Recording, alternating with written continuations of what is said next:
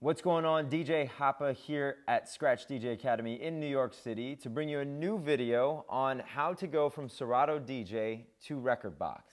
Now, Rekordbox is a software that is owned by Pioneer, and it is used to, one, not only sort of set up all of your tracks and analyze all your songs and then be able to sync them to a flash drive to then go right into a CDJ, or there's a new Rekordbox DJ software which is pretty similar to Serato DJ in that it's a desktop software. You use it with your laptop, you hook it right into one of their mixers or one of their controllers and use it that way. So in today's video, we're going to show you how to go from Serato DJ to Rekordbox, and there are 5 things that we're going to show you in this video. Number 1, how to take the crates that you've spent so much time on in Serato DJ, and you don't want to lose that when you're going over to Rekordbox. So how to maintain that same organization file-wise. We'll show you that.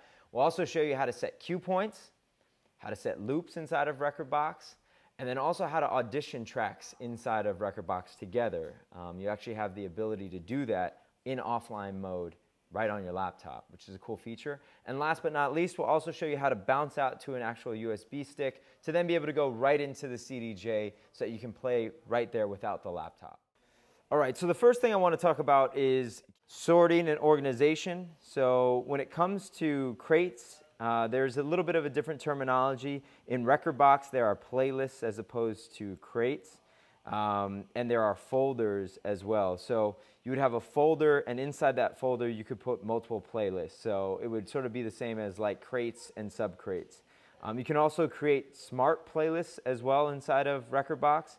And one little hack that I use a lot is I'll pull up a folder in my Serato. So like let's say I'm going to pull up this folder, and I'll take all of this, so highlight it all, which is Command A, to highlight them all.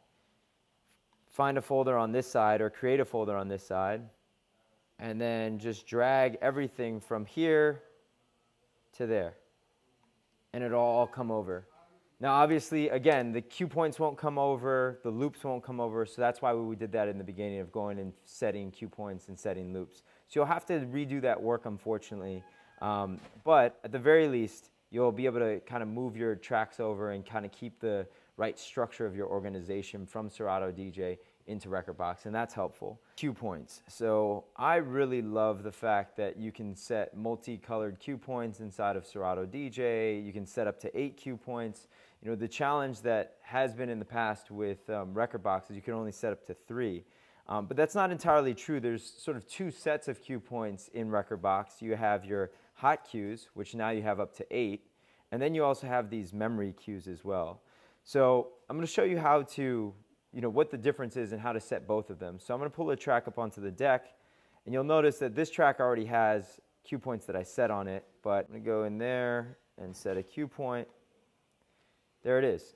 All right, so you can set up to 8 hot cues. So the hot cues work when you hit the hot cue, it'll start playing automatically. The difference would be you could set a memory cue. So I can set a memory cue, let's say here, and in that way I would hit in and then memory, and it would set a memory cue. Now my memory cues are stored over here. Now the main difference between the memory cues are when I hit them, I can't just play from there. It just cues it up to that spot. So that might be a good thing to do for the very first cue point, let's say, is to set it as a memory cue, or to simply just mark a point in the track that you know you want to get to later so that you can see it on the CDJ later. The challenge here will be, as people transition from the CDJ 2000 Nexus 1 that has 3 cue points on the actual player to the Nexus 2 which has 8 cue points on the player, then you'll be able to utilize these 8 cue points. Otherwise, it might be helpful to utilize some of these memory hot cues as well. Great, that's cue points. Secondly, I want to talk about loops and sort of the navigation where the loops are. So when you're looking at Rekordbox, you have to drop down between these 2 pieces, and when it comes to the loops are right here. So I can set my desired length, 1 beat. And I can also store these loops, and the way to do that would be that now let's say I have my loop set here, now I want to store it, I hit memory, and now that creates an actual memory cue right there for it. So The loops are in a different section and in a different place than it would be on Serato DJ, but you'll get used to them. The loops are stored over here, and the way that you would set them is here. So, you know, there are some subtle differences between Serato DJ and Rekordbox, and that's one of the reasons why we're doing this video, is so that you kind of get used to where things are placed and so that you don't feel lost when you're staring at it, especially if you've been, you know, in Serato DJ for so long here. This call button will also jump between your different memory cues. So this will jump between those little red marks, so you can kind of call them up quickly. And this is also mirrored on the actual CDJ deck as well. So you'll be able to see that on the hardware. That's loops. I really like this part of Rekordbox, is the ability to see another view. So if you go up to the top here, you'll notice that there are these different types of views. This one, you can actually audition tracks. So you can have one song playing on the top deck, and on the bottom deck, you can have another one queued up. So this way I can kind of test things out.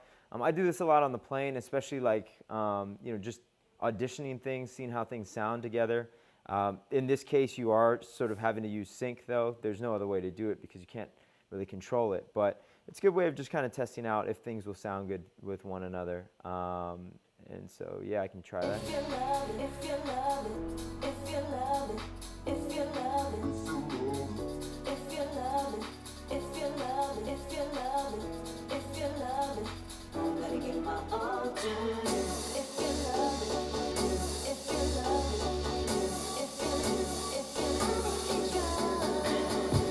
Kind of an interesting way of testing things out, and that you can't do in Serato DJ in sort of an offline mode. So to be able to do that like just on the laptop is a great feature in my mind.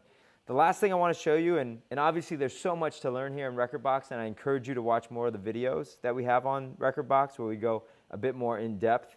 But one of the last things I want to show you is how you would sync this to the actual USB drive. So you'd plug in your USB drive, you go over to Sync Manager, you're trying to find the playlist that you want, find the playlist, and then you'll see your device, which is your USB, and then you'll hit this arrow right here, and it'll sync it all over to your device. It'll take a little while the first time you do it, but once it's done, it's now on the stick. You're able to take that USB stick, pop it right in the CDJ, and you're off and running. And that is how you go from Serato DJ to Rekordbox. Now, it's not exclusive. It's not just a one-way thing. So you can always go from Rekordbox back to Serato DJ or vice versa. Personally, I use both quite often. So hopefully you found that helpful. For more videos on Rekordbox and more videos on Serato DJ, make sure to watch more below. If you like this video, give it a thumbs up. If you've got questions, leave a comment. We'll get back to you. Make sure you subscribe to this channel if you like what you're seeing.